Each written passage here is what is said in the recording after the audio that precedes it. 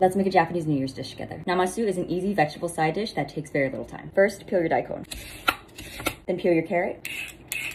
Now that they're naked, we're gonna cut them into matchsticks. Hi.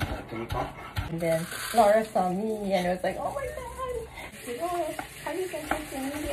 No, Mom, don't say that. Don't tell anyone. Too late already. Once you're done cutting the veggies, add salt. Now rub it into the veggies. Set aside for 10 minutes. In another bowl, add sugar, rice vinegar, water, and salt. Whisk until the sugar is dissolved. See all the water that's collected? The salt draws the moisture out. Now we're just gonna squeeze this. Then we're just gonna add it to the other bowl. Now we're just gonna mix this together. Quick, easy namasu.